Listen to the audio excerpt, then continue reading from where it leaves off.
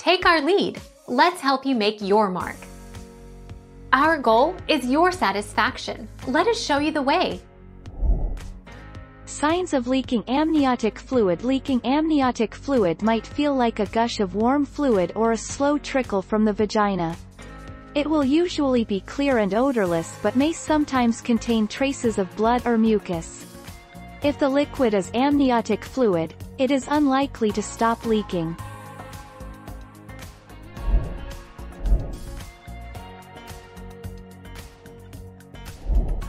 Take our lead.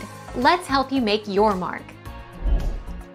The most common cause of amniotic fluid leakage is labor. However, the amniotic fluid can leak during the second trimester due to many reasons. Labor causes a spontaneous rupture of membranes, SROM, which facilitates delivery.